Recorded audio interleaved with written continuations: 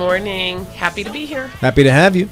Maria's a little lighter today. She lost $1,250. She is indeed. And I have to tell you, I did take a gasp when I saw all my car bills from my breakdown in Cleveland.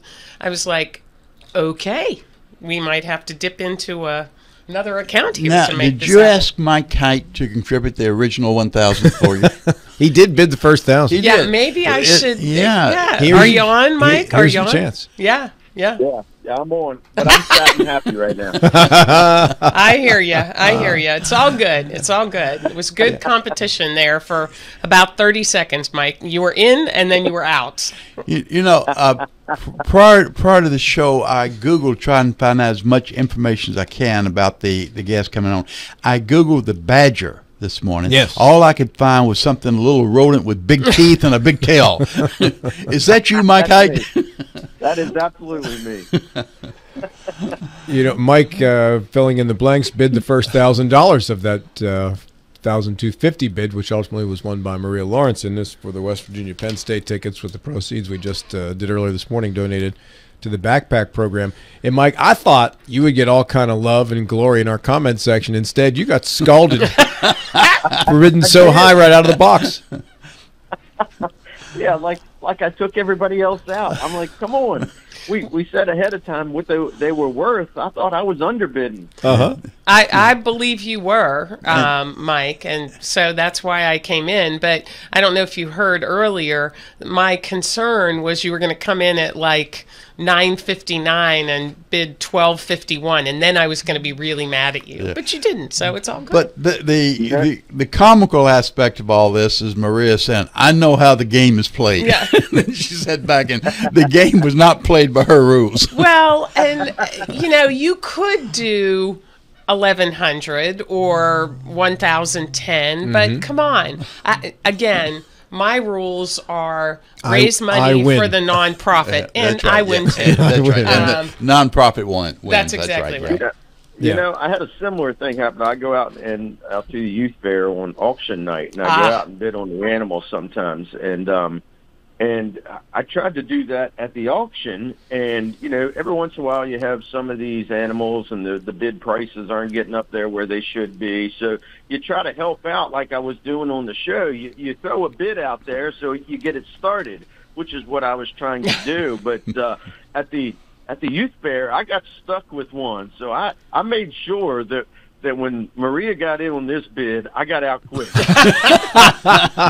Yeah, and there is an art to that, because I've been to events, one in Morgantown not too terribly long ago, where there must have been, 25, 30 silent auction items on a table, and this one particular person went through who was organizing and put the first bid on everything. Well, some of them didn't go past the first bid, and she got quite a few things that she wasn't expecting.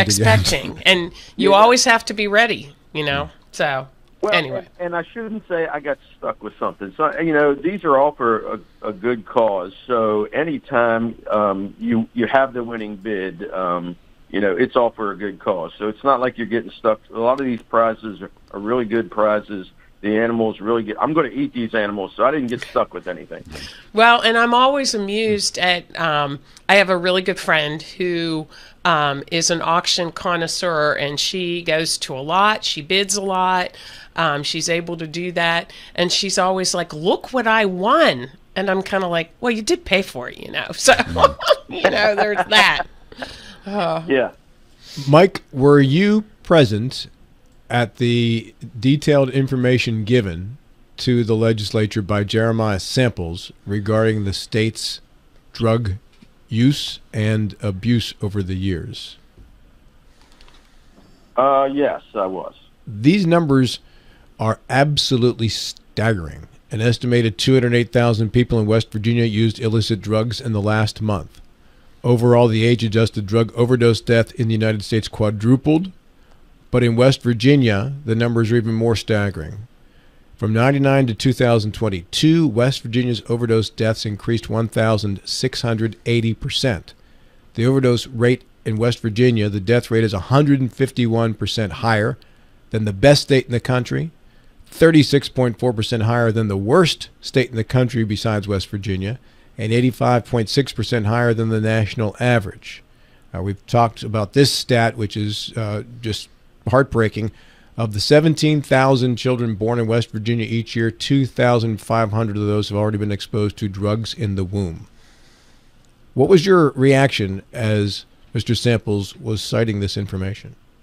You know, initially shock, and then at the same time, I'm not surprised. You know, it's a travesty what's happened here in West Virginia, especially in the southern parts of West Virginia. And as I've said many times, you know, Mike Hornby and I had the opportunity to travel down south and see a lot of southern West Virginia this last session. And one of the things we came across down in Gilbert, which I believe is in Mingo County, Delegate Mark Dean was showing us around his town there. And one of the things he was telling us is he says there's 500 people in the town of Gilbert, and there are 5 pharmacies. So you have to know that there's a problem here in West Virginia when you have 5 pharmacies for 500 people. It's just ridiculous what's going on. And you know, I don't know how you regulate it. You know, I know DHHR is trying all kinds of different stuff to try to get this under control. They're throwing a lot of money at the SUD waiver and trying to find these individuals help. But you're right; those numbers were staggering. What was the conclusion at the end of the information that was given, Mike, or what was the action piece that followed that presentation? Well, they've just hired a new gentleman to oversee the best practices in trying to correct this. And he's a doctor. He came in and he spoke about some of the actions he wants to take. And the interesting thing about him is he's been in these programs. He's seen what works in other areas and what doesn't work. He's been an addict himself. He knows what it takes to get clean and sober and get back into society. So I'm hoping that this individual is going to be able to take us to the next step in recovery in the state of West Virginia. So, I mean, that's my hope. Were you aware of the 2,500 children exposed to drugs in the womb stat before you heard it? No. And that's devastating. What are the long-term effects of those individual kids? I mean, is it things like ADHD? Is it autism? I don't know what those long-term effects are, but it's going to be clear that West Virginia is going to be paying in the long term monetarily to help these kids in one way or another, probably throughout their life. Yeah. Good morning, Mike. A couple of times this morning we've mentioned the First Foundation. What's the status of that? And that could be dollars that might address some of these problems.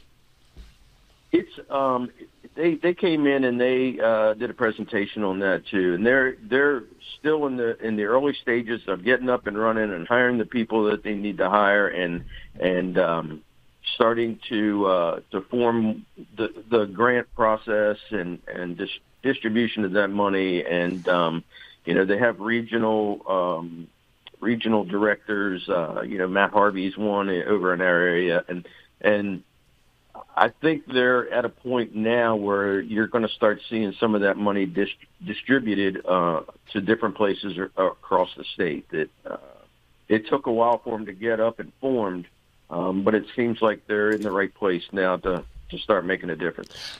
Go ahead, sorry. So it's taken a while, as we admit. Are you satisfied then with what you heard from their presentation the other day?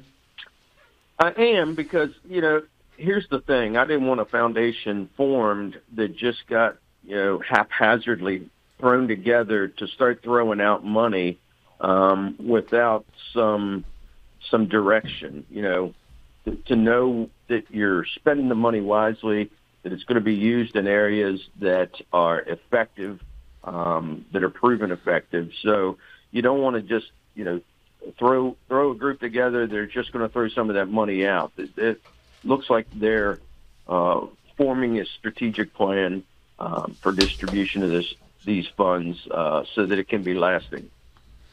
So to that end, Mike, I was telling Bill off the air, we had received not a solicitation, but an invitation, if you will, from the Jefferson County administrator, sent out to different groups an invitation to apply. And I want to say they have $1.2 million that they're looking to give away. And she sent the parameters, which is 42 pages of, you have to go through, and the application isn't 42 pages, but, things that they would be interested in funding. So many of those programs are active treatment programs.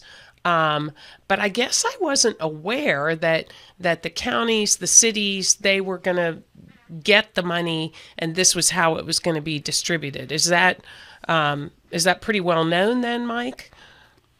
Well, I think it is now. I mean, I don't know that anybody was sure how it was going to play out to begin with. I think that's been pretty well determined at this point. Okay. So I'm glad there is a process, and like I said before, I just don't want this money thrown out. And then next thing you know, that you find out it's being misused, and that's not what we want to happen with this. So I'm glad they've taken some time and formed this organization in the right way. Toward that end, Mike, does the legislators play any role at all providing an oversight committee or oversight function to this? I'm thinking about in the federal government, the Inspector General, who is independent of the agency, looks and if there is waste, fraud, and abuse, they pick it up fairly early. Bill, not really. We can request that the directors come and report to Locker or the health committee, the Joint Health Committee, from time to time, but there's really no oversight from the legislature on this. This group was formed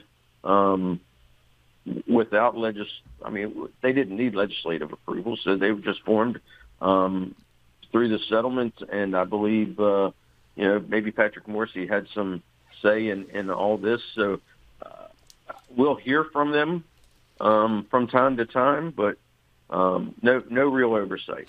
Yeah, and I can appreciate that, Mike, but also there's a lot of money here, and when there's a lot of money, a lot of folks involved, and there will be an opportunity for some misuse of these dollars, and there could be $100 used correctly, $1 used incorrectly, and then it will taint and spoil the whole program.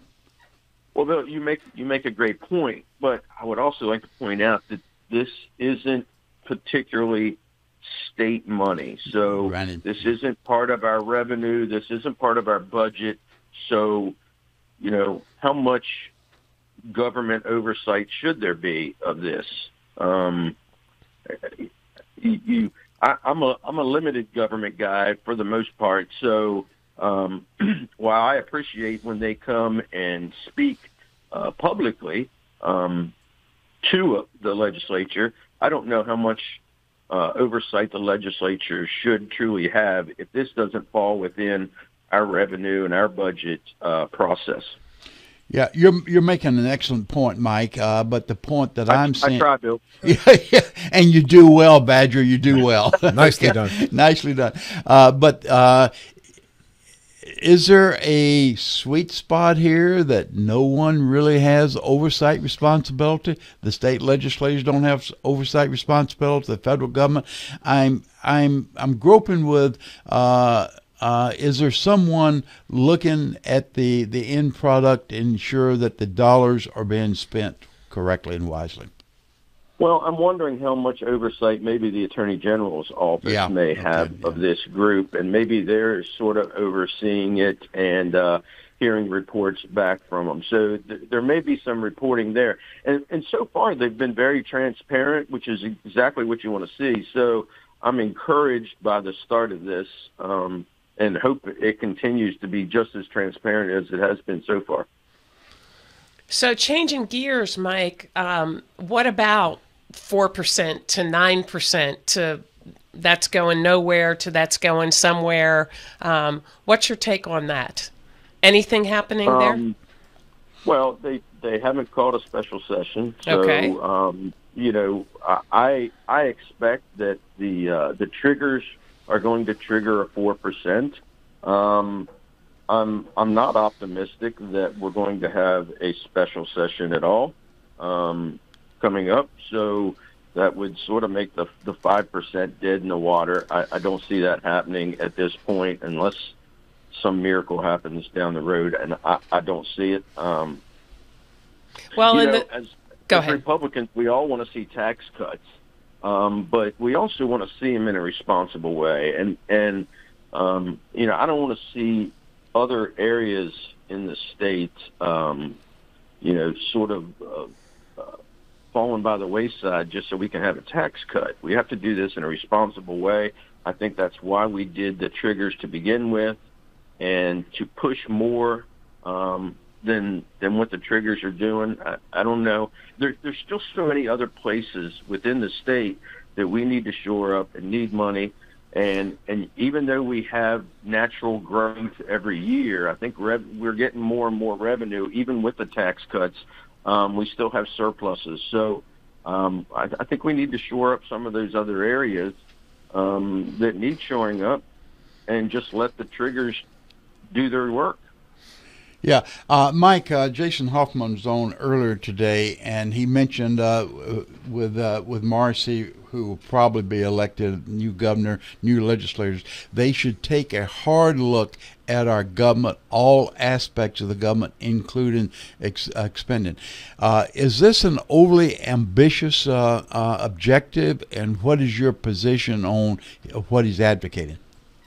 No, I think every new administration does exactly this. They come in and they look at what they think is working from the past administration and what needs to be tweaked and what just needs to be scrapped.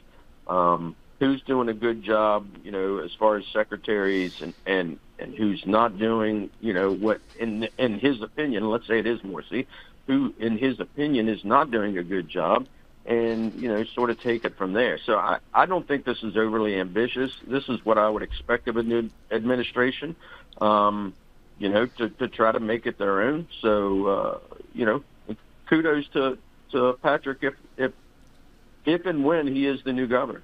So I'm going to switch gears because we don't have very much more time, Mike. Is the governor too distracted right now by all of the issues financially with the Greenbrier, with the non-payment of taxes, with all of his businesses? Is he less present moving forward with some of these initiatives, or what's your take on his involvement right now with the state? No, I don't think he's any less distracted than he is any other. Okay. Well, and I say that in a way that he has a team that sits in Charleston, and they have the meetings. They deal with a lot of stuff, and then they report back to him what's going on. He still directs what's going on. I look at it no different than sort of me with my businesses. I'm not at my businesses every day. I have good people that work for me. I communicate with them on a daily basis or regular basis, and as long as things are all running smoothly, then it's easy to manage. But if things do go awry, if there is a fire here or there, they call me, and I'm available to try to put out that fire. And pretty much think that the governor's position is the same way. If there's an issue, I'm sure his chief of staff is on the phone and telling him what the issue is, and he's giving advice, and this is what we need to do to fix it. Not talking to the press very much about all of the financial issues. Lots of folks being shut out, Well, Metro News and some of the other you're right, reporters. but and I don't know enough about his finances to know how much he says a lot of this is political. Is it? I've said before on this show that there's no such thing as a coincidence in politics. There just isn't. So, the fact that all of these things start heaping up when he's right in the middle of his run for Senate, are those coincidences? I don't think so. Are they legitimate? Yeah, maybe. But the timing, you have Why to now? question the timing sometimes. Well, yeah. but So, and I'm okay if they're legitimate. Let's But talk about them if they're legitimate. But who's driving the timing? It's the bankers and the foreclosures driving the timing more so. and than I the think press. Mike's point is it might be coincidentally politically aimed, the timing. Well, yeah, that's my rebuttal. But- if it was the press is generating, it'd be one thing, but the press are responding to the foreclosures. Well, he's not the first governor to Well, get mad at a you think reporter. banks aren't political? Absolutely. So, and that the two can be true. They don't have to be mutually exclusive. You can indeed have violations, and it also can be timed politically because it may be motivated by someone trying to derail so a Senate if these bid. have been ongoing issues for 2, 3, 4 years or whatever. If they've been ongoing issues, why now? Why at this point in his new campaign for Senate? Why are they now coming? Why are they a big deal now, and they weren't a year ago, 2 years ago? Well, but because the loan was sold. The loan was sold to a new entity. Yeah. Why? Why was it sold now, Bill? Well, I don't know that the timing we can fight about, but the fact of the matter is there are financial issues there, and they have been throughout his tenure as governor. They have been there. These issues have been there. Won't deny any of that. You're absolutely right, and he needs to answer for those. The selling of the banknote, I think, is very curious. However, if he hasn't paid for his employees' insurance or health benefits or something like that, sales tax or whatever, that to me that's a bigger story than whether or not some Democratic operative like Jamie Dimon sells his banknote. And they seem to work that portion of it out. The other is a bigger issue to me. Well, and the point is that Senator Joe Manchin is a Democrat. Jim Justice is a Republican. This is a Senate that could teeter 51-50, 50-50, 49-51 the other way, and the control of the Senate could be a huge issue. So everything is in play, and that's a fair point, Mike. Absolutely. It's a changing of parties at that Senate seat that Manchin was a lock for a while. Mike, go ahead. I'm sorry. Go ahead. Yeah, 60 seconds left. Any final thoughts? They're yours if you want them. No, not really. I mean, we're having some good meetings down here in the interims. Next month, we're over in Parkersburg. We get to see the great town of Parkersburg and see what's going on in that area of the state. I haven't been over there in quite a while, so I'm excited to see what's going on over there and hear from those particular legislators. So very nice. Everything going good right now. Well, if Parkersburg's home, go see a Big Reds home game. They have one of the best home atmospheres. The whole build up to kickoff and everything. And is very the cool. North End Tavern, Mike. Put that on your bucket list. Maria's drinking. I'm My having to go to drinking. sports. Yeah. There you go. Thank you, Michael. Thanks, Mike. You're welcome. Thank you, guys.